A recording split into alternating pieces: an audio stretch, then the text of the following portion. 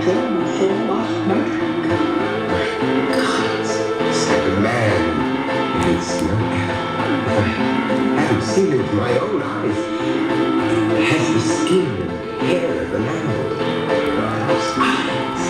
It has such a wild look. Where did you not come from? Do you know who this is from? Come to your surprise.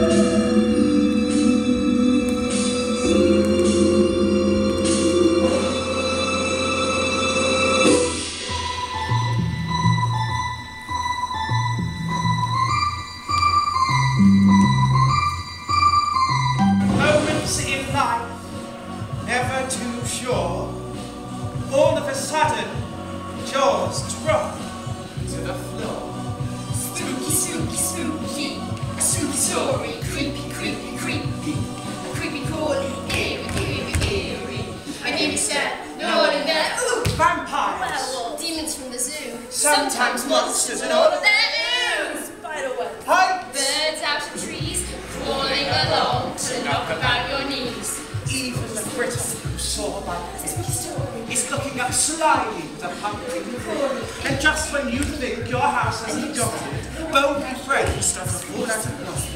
Vampires, werewolves, demons from the zoo, all of those monsters and so much you.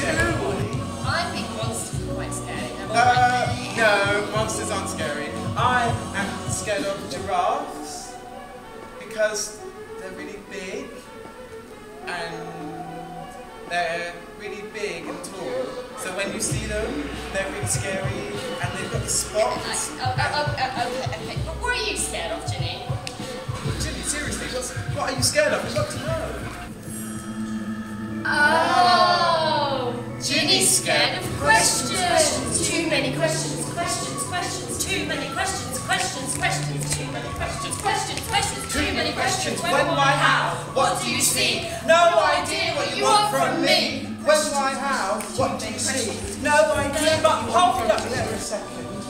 Jinny, let's think about this for a minute. Some of the biggest brains have achieved such sparkling gains by asking questions. Too many questions. Keep asking questions. Is that anything like the creature you saw last night?